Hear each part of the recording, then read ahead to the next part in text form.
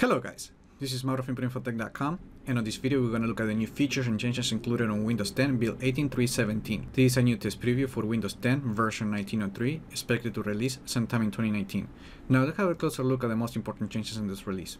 In this preview there is not a lot going on, but starting with build 18.3.17, the start menu now runs in its own separate process, which is called StartMenuExperienceHost.exe. You can see the new process on Task Manager, more specifically on the Details tab. And according to Microsoft, this will reduce issues using the experience, and it will simplify debugging when making changes to the Start menu. Although we have seen this in the past, now it's official. Cortana and Search are splitting up into two separate experiences, as many users didn't like the idea of Cortana taking over Search on the PC. You can see now in the taskbar, now you have a button to open Cortana right into the voice experience, and you get a button to open the search experience to search files on your computer or to get web suggestions. Of course, you can switch between apps, documents, emails, web, and everything in between.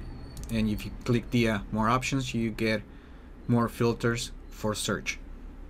Another interesting change with build 18.3.17, it's on the settings tab, which now includes an updated page for the Windows Insider Program settings. This new page has been redesigned to remove clutter and just to make things easier to understand. For example, now it's much easier to understand and to opt out of the experience by just turning off this option.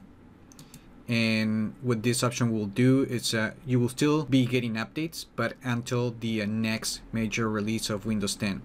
So once a new release of Windows 10 comes out, it will install on your computer and you will no longer receive preview views for upcoming versions. Also, now it is easier to see what kind of previews are you getting. And for example, now I'm subscribed to the fast ring, as you can see right here. And if I want to change this, I just click here and this will take me to this page where I can switch to the different rings. For example, slow, fast, and release preview. According to Microsoft, other new changes include the ability to install fonts just by dragging and dropping the file into this section, but that's something that has been around for a while. Also on Windows Update, while you won't see major changes, now the ability to pause updates, it's available also for users running the Windows 10 Home Edition.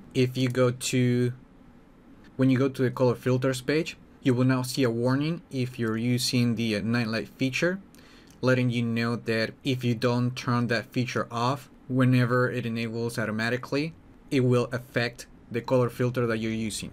On the next version of Windows 10, Task Manager will also include the ability to set the default tab when you open the experience. And this is not new to build 18.3.17, but on a previous video that I made, the option wasn't available on my installation and now it is. So if you want to set as your default, you simply go to the options menu and then you will now see a new set default tab, and then just select the one you want. And to test it out, I'm just going to select service and I'm going to open it again, and that should open, as you can see, on the services tab. And that's pretty much all that's new on Windows 10 build 18.3.17. If you want to learn even more stuff about this flag, click the link in the video description below, and just remember to like the video, leave your comments, subscribe to the channel if you haven't done that yet, and I just hope this video was informative for you, and I would like to thank you for viewing.